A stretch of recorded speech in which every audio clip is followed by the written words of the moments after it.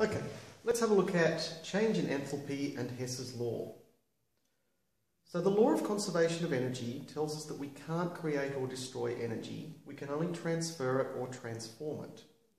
So for any chemical reaction, the change in enthalpy, whether it's giving the heat out or taking it in going from reactants to products, will always be constant.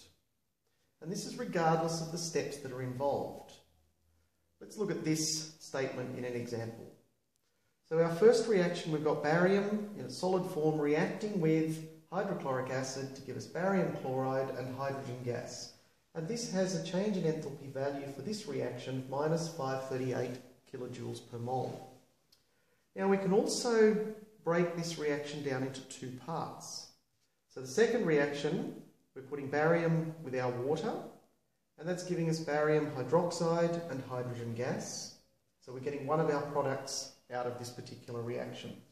And the change in enthalpy value for this particular reaction is minus 428 kilojoules per mole. Now we can take this barium hydroxide, one of the products from the first reaction, and add it to our HCl, our hydrochloric acid, and we form our second product of our first reaction, the barium chloride, and we've got water in a liquid form here as well. Now you'll notice we've gone through two stages. If we add these two reactions together, these two parts cancel out, as does this side and this side. So what we're left with here is our barium solid form plus our two lots of hydrochloric acid to give us our barium chloride and our hydrogen gas. So even though we've gone through the two steps, we have exactly the same reaction as our first reaction.